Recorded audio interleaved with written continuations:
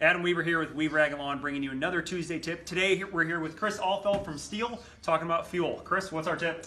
So there is a difference between winter grade fuel and summer grade fuel, and as the season is changing, keep that in mind, because your winter grade fuels, as you go into the summertime, can start to boil within the carburetor and create vapor lock. So any old fuel you have left from the snowblower, get rid of it, burn it in your car, get some fresh fuel bought from the gas station for your summer usage. If you guys need help with that or you want us to clean it out, go ahead and bring it in. We'd love to take care of you. Thanks.